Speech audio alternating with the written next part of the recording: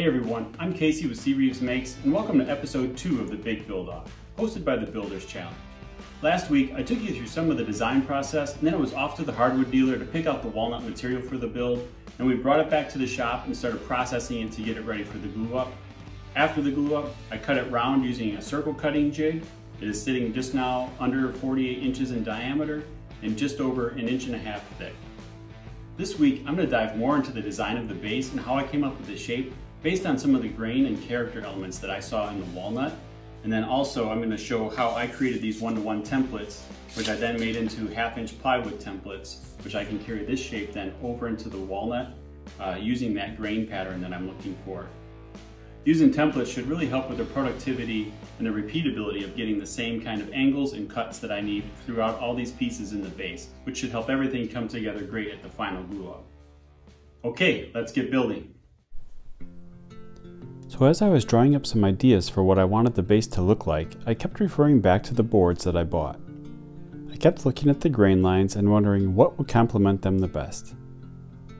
As you can see in some of these shots, the grain was long and straight with slight curves and angles to it, so I incorporated those lines into the base layout. The grain pattern would extend vertically up one of the legs and then would match up with the upper stretcher and then allow the grain to continue across the stretcher and then down the other leg. The only real breaks in the grain would be at the miter joints and where the lower stretcher attached to the legs.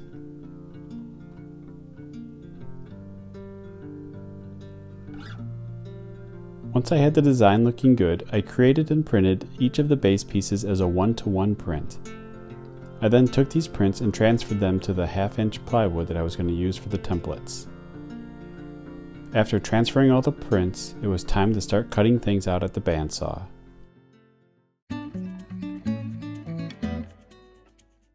I rough cut each of these parts just outside of my lines, being careful to leave enough extra material to remove later at the sander.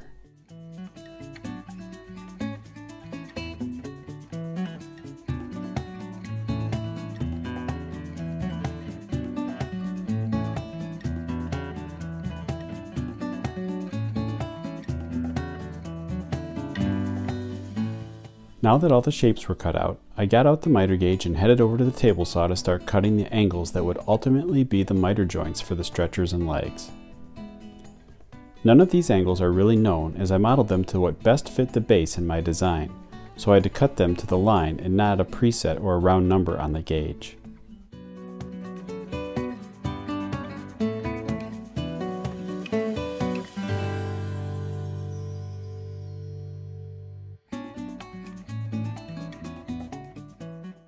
After all the angles were cut, it was over to the spindle sander to clean up the bandsaw lines and any rough areas on the templates. I made 2 leg templates so I could lay out a prototype of what the base would ultimately be. This way I could measure real values and check them to my model and make sure I hadn't missed something or botched an angle cut. Now it's time to lay out the templates on the walnut and start finding those grain lines I was talking about earlier.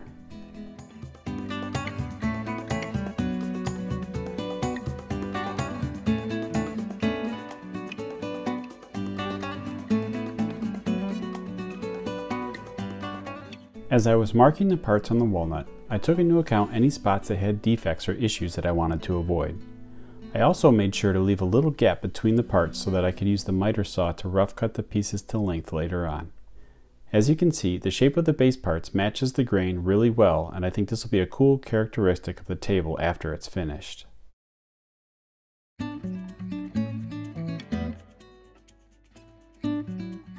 After all the parts were marked out, I added some extra marks to indicate possible clamping areas for the glue up later on.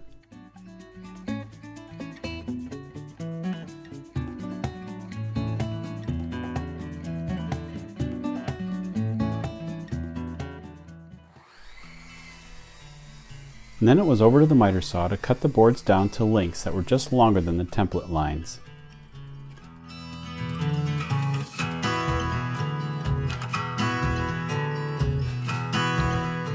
I then took the stretchers to the table saw. I used my oversized tapering sled to line up and cut the top sections of the stretchers based on the template line.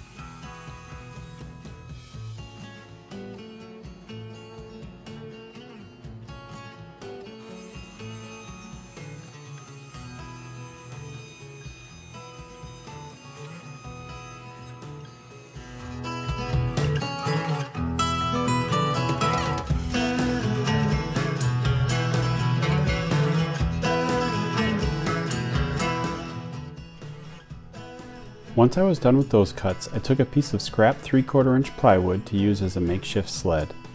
I set the edge of the plywood to the saw blade and then butted the fence up to the right side for reference.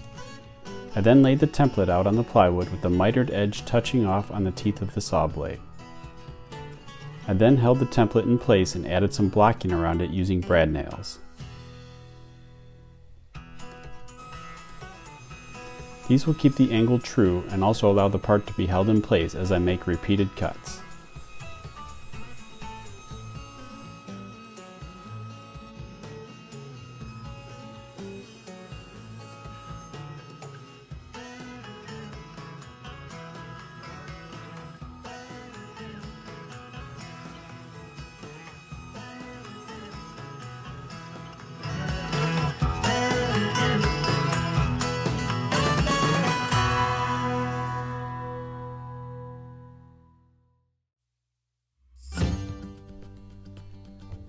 After all these cuts were completed on the table saw, I went back to the bandsaw to rough cut all the curves and angles on the walnut pieces.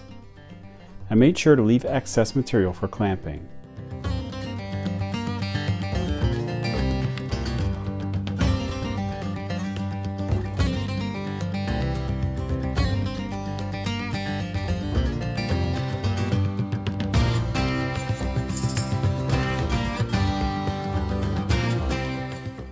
Once that was done, I did some final passes at the table saw to remove excess material and give myself a flat reference for when I do the half-lap stretcher joints later on using the dado stack.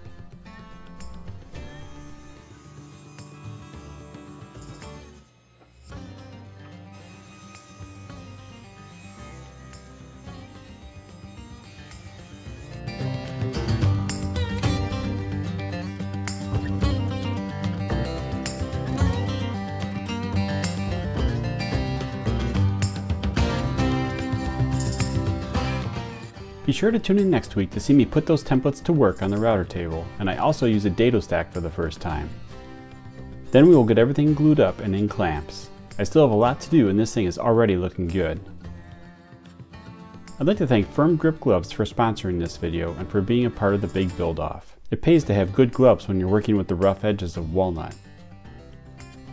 If you liked this video, please click subscribe and hit the notification bell down below and follow along over the next several weeks. I'm Casey with CReeves Makes, and thanks for watching.